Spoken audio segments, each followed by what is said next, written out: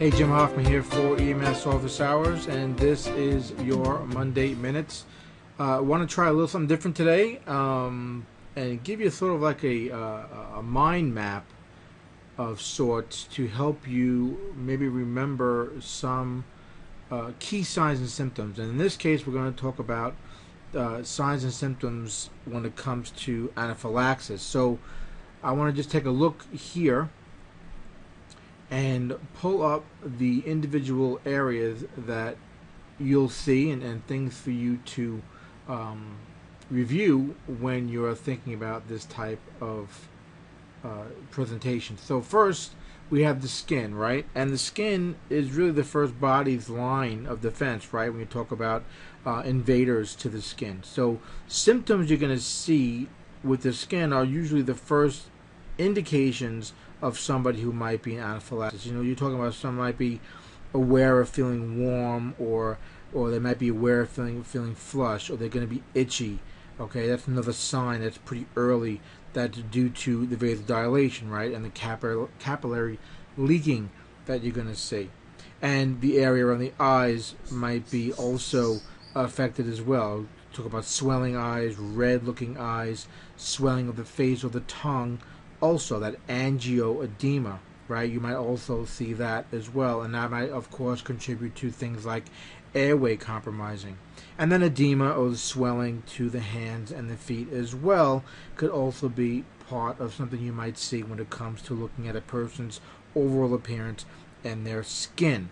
Okay, and then the histamine, right? You can get the histamine that ends up being responsible and causing things like the hive, the urticaria that you're going to see. Okay, now some other complaints you might see, especially when we talk about respiratory, let me enlarge that for you. And the key one is the shortness of breath, right? The dyspnea. Okay, you know, this are kind of common complaints when it comes to respiratory symptoms, and you get that dyspnea, the tightness in the throat or the tightness in the chest, even stridor or hoarseness. Might be seen as well with these types of patients.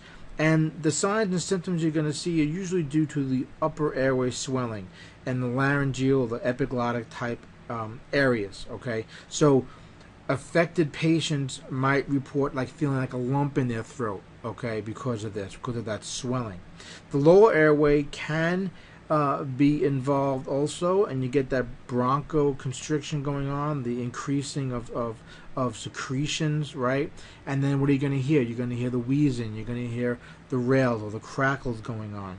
And you know, it's not really that uncommon either for patients to be coughing a lot, okay, or even sneezing when you talk about respiratory symptoms, because the body's trying to get rid of these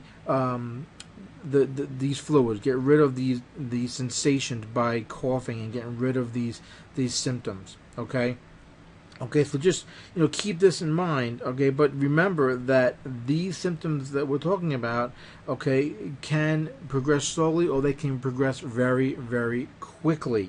Okay, so you have to be ready. You might only have a few minutes really to kind of stop this rapid progression, this life-threatening process that's going on with the patient's respiratory system. Now, what about cardiovascular? Another key area here, guys, right? Because these are the real serious complications of a person having a severe allergic reaction, having an anaphylaxis, okay?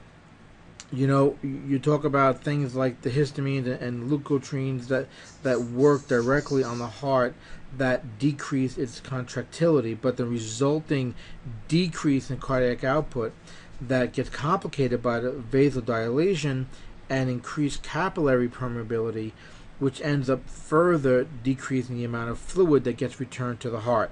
So as the cardiac output starts to decline, the perfusion for the patient is going to decrease, and this is going to lead to you know, ischemia. It's going to lead to maybe even cardiac dysrhythmias. Okay, but as this fluid leaks out of the capillary, you got to talk about the person's, the body, right? It's a container, and that extravascular and intravascular system. Well, in this case, the extravascular system ends up being left short on fluid, and in anaphylaxis, as much as 50% of this volume can be shifted to the extravascular space within 10 minutes of exposure to whatever they are allergic to. Okay, so instead of responding normally, the body normally does to this type of fluid loss, right? It a lot of times it'll be constricting, right? The person loses blood, but in this case, the opposite happens. Okay, they end up dilating, and this now complicates that already low vascular volume that is in the body and becomes totally inadequate for the patient. And then you get the hypotension, very, very key, right? And the response to low blood pressure, the heart rate increases, giving you that tachycardia, all right? And this puts more stress on the compromised heart already. So think about that cardiovascular. There's only 3 bullet points here, but these are very key to situations that are going on with the patient. So you get that tachycardia, the flushed skin, the hypotension, all go along with anaphylaxis. Now, quickly on gastrointestinal symptoms, I want to open this up because this is stuff you're going to see, right? You're talking things like cramping, nausea, vomiting, bloating, distension, okay, all part of anaphylactic response, okay, especially when you have something that, let's say, the patient ingested, peanuts, bananas, shellfish, okay. This type of stuff is all more common with patients that have ingested something. Think of abdominal cramping. It's very common presentation. Okay, and we talk about diarrhea here, guys. We're talking about major diarrhea. We're talking about profuse, watery type of diarrhea that you're going to see. Now, finally, central nervous system, right? Patients can present with CNS symptoms, okay, and this is in response to decreased cerebral perfusion and the hypoxia they're getting from everything else we've been talking about. All right, symptoms can be, like right here it says, a headache, dizziness, confusion, anxiety, or restlessness, okay? The patient might even have that sort of impending doom sensation going on, okay? The patient that presents with these types of things is just like anything else. The patient knows what's going on. You've got to get your rapid assessment and your rapid treatment. So listen, guys, these signs and symptoms here showing, right, they really just summarize what the patient might be having. You might see some of them, okay, or part of these symptoms. Remember, think of a patient that has anaphylaxis, guys. They might, they're having like 3 different types of shock. Okay, think of it as cardiogenic shock due to that decreased cardiac output. Think about the hypovolemic shock that's due to the fluid that's leaking into the tissues.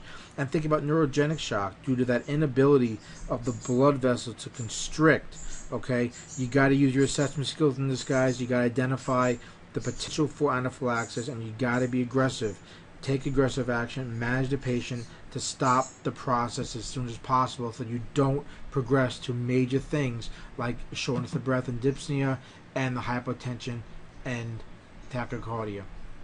Guys, I hope you can use these Monday minutes. I know a little bit longer than usual, but I want to get these in with the summer months upon us. We're talking about a lot of bee stings, people exposed to things like peanuts, eating a lot of shellfish, and might be exposed to it without even realizing it. So keep this in mind, guys, but this is summer months upon us more than ever. And use these signs and symptoms. Guys, if you've got some Monday minutes of your own you want to share, or have an idea for a Monday Minutes episode, be sure to send them over to me. It's jhoff@emsseo.com.